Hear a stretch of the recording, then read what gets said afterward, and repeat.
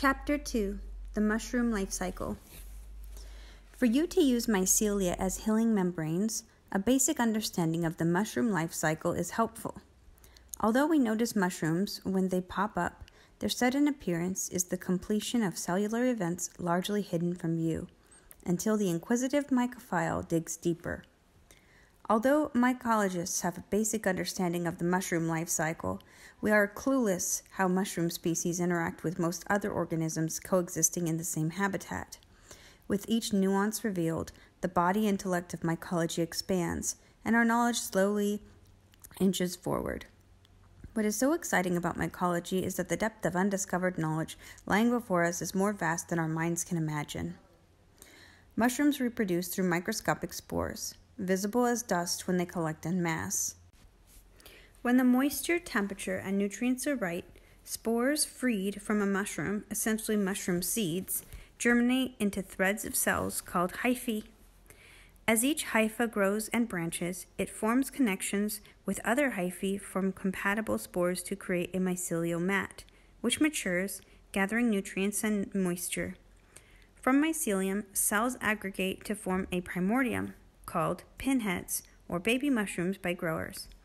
Under optimal conditions, the transformation from spores to mycelium to mushroom can take just a few days. Mushrooms can be divided into two basic categories, depending on how they form: predeterminate or indeterminate. Most mushrooms are predeterminate, meaning the stem, cap, and gills pre-form in the primordial state. If the young primordia are damaged, deformities appear in adulthood. Less common are the indeterminate mushrooms, including many Ganodermas, Phallus swinetsii, and the rare Brachioporus nobilissimus. Their mycelia form primordia that envelop sticks and twigs as they grow. If these young mushrooms are damaged at this stage and go on to recover, they mature with little trace of wounds. Mushrooms display many artful forms, adapted for the purpose of dispersing spores. Classic button mushroom, hoof-shaped conch, which has many pores and hence is called a polypore, ridge-forming chanterelle, toothed hericium, coral-like ramaria, leafy spiraceus, and cup-forming auricularia. These mushrooms, so diverse in shape, produce spores from similar club-like structures called basidia, which arise from a specialized layer of cells called the hymenium. In oyster and button mushrooms, the hymenial layer covers the surfaces of the gills. Despite their anatomical differences, these mushrooms produce microscopic spores in a similar way. Many mushrooms launch spores from basidia, which populate the gills on oyster mushrooms, for instance, and emerge in increasing quantities as the mushroom body matures. The vast majority of species produce 4 spored basidia, which are jettisoned in pairs with enough force to throw them inches away from the mushroom. Nicholas Money measured this force as a 25,000 Gs, approximately 10,000 times the force experienced by the space shuttle astronauts escaping the gravitational pull of Earth to obtain orbit. Although spores tend to fall near their parent mushroom, trails of spores can sometimes be seen wafting in the air. Correspondingly, spores tend to be most concentrated closest to the ripening mushroom, with the concentration decreasing exponentially with distance. However, many insects and mammals also participate in distribution.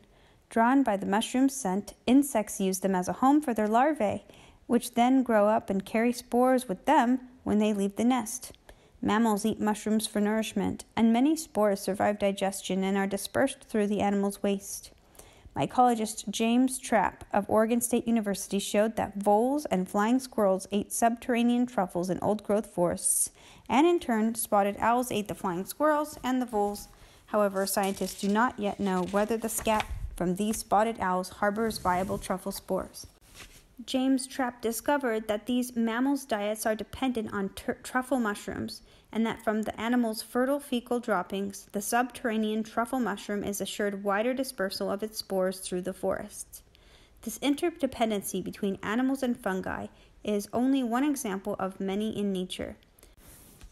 That so many mushrooms compete for distribution and safe harbors for their spores may be one reason why so many spores are necessary. David Arora reports in Mushrooms Demystified that a large Ganoderma applanatum is estimated to liberate up to 30 billion spores a day and more than 5 trillion a year. This prodigious output of spores is necessary for fungi to find new habitats in which to thrive.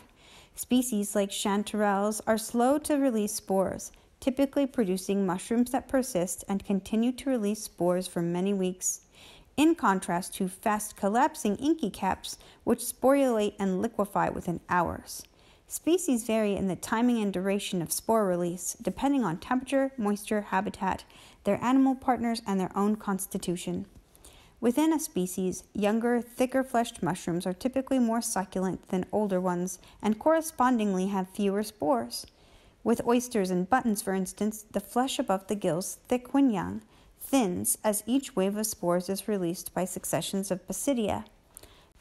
Generally, when a mature mushroom stops producing spores, it becomes an essential food source for people, deer, bears, squirrels, voles, and insects from gnats to arthropods, and no doubt influences legions of other organisms in the food chain. Once spores are produced, most are quick to germinate. The spores of some mushrooms, like oysters, can germinate as soon as they leave the basidia and find a hospitable niche, whereas others, like shiitake, germinate more readily after drying out and then rehydrating. With many mushroom species, germination begins in the dimpled depression on the spore. In the first minutes, this process looks like that of a seed sprouting. The sprout-like hypha mitotically divides. Next comes the mating of hyphae from two compatible spores, each of which is mononucleate, having half of the code necessary for producing fertile offspring. After their mating, when the hyphae fuse to form one mycelium, the resulting cellular network, called a dikaryon, is invigorated, binucleate, and capable of producing descendant fertile mushrooms with spore-bearing ability. In the laboratory and in nature, cultures from mated spores grow far faster than mycelium originating from a single spore. You can grow mushrooms from spores or tissue. If you are creating your own cultures, it is essential that you use mushrooms that are fresh. If fresh mushrooms are not available, you can purchase cultures, spawn, or spores from commercial sources. What are the differences between the cultures created from spores and those created from tissue? Each mating of two spores expresses but one of several possible phenotypes from the genome of the contributing mushrooms. In contrast, using a piece of living tissue from the mushroom, cloning, captures the exact genetic composition of the contributing mushroom. Cloning usually requires knowledge of sterile tissue culture technique and a clean room laboratory. For more information on these techniques, refer to the books listed in the paragraph below. Many mushrooms can also be propagated naturally from broken stem butts, which is another, although low-tech, form of cloning. When stem butts regrow, or if you clone a mushroom by taking a piece of internal flesh and placing it on a petri dish filled with sterilized media, you are capturing the exact individual mushroom in hand. This book reveals easy-to-use techniques using spores, spawn, and stem butts for getting mushrooms into culture without needing a laboratory. For more detailed descriptions of mushroom life cycles, see my book Growing Gourmet and Medicinal Mushrooms. I also highly recommend The Fungi by Charlie Watkinson and Goodday and Fungal Morphogenesis by David Moore, both of which are available through fungi.com.